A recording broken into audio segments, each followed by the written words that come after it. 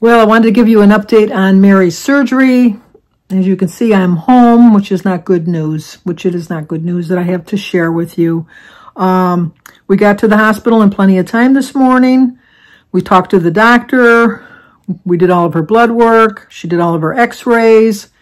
She got all situated in her bed. The doctor come in and said, the next time I see you, we'll be in the surgical lounge, in the surgical area, once we start the procedure.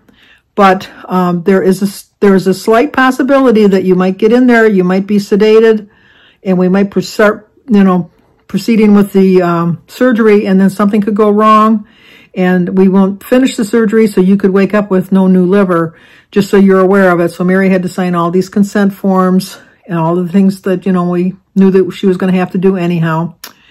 And a little after 1 o'clock, her surgery was scheduled at 3. We got to the hospital like around 8 o'clock. Her surgery was scheduled at 3. And just around 1 o'clock, the doctor came in and said that unfortunately, the donor, they had taken off the donor off the family. I told you this morning, I think it was. I don't remember. I'm losing all track of time. But the family wanted a little bit more time with the donor before they took him off of life support. I don't know if it was a man or a woman. When they did finally decide to take their loved one off of life support, the person kept on living, which they didn't expect. But unfortunately, it was just for the fact that the heart was strong, but all the organs were shutting down. So even though the heart was still pumping, it wasn't pumping enough blood to the affected organs.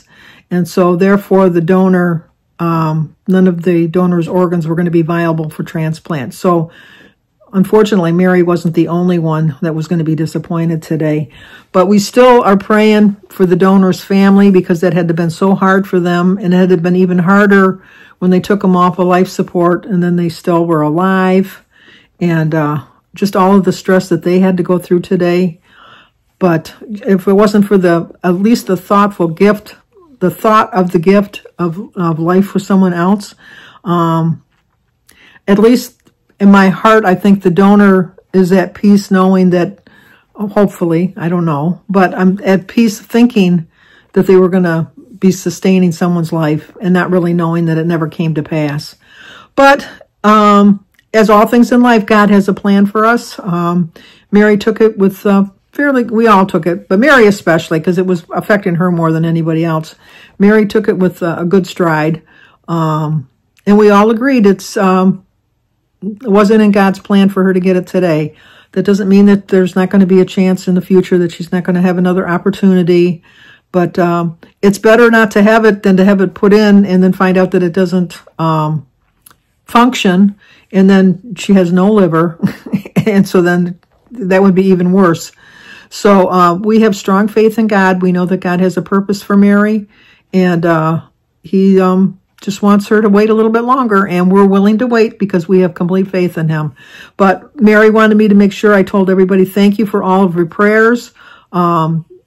I really do think that even though she didn't get the organ, that your prayers helped her to see that this is God's will. Not that she needed that, like I said, we're very strong in our faith, but, sometimes, you kind of wonder sometimes. And, even Thomas doubted. So, I mean, it's just, but the prayers really did help Mary. They had her in a good frame of mind, and, she's going to be sad, obviously, but, I wanted to do a really quick check-in here to let you know that, we appreciate the prayers. It was a no-go for today, but, we have faith that it'll happen again soon. So, thank you once again for all your prayers.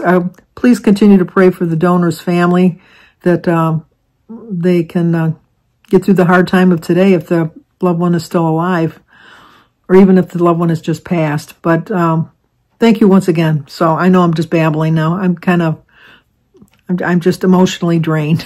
That's all I can say right now. But for now, thanks so much for all your prayers. It's very much appreciated.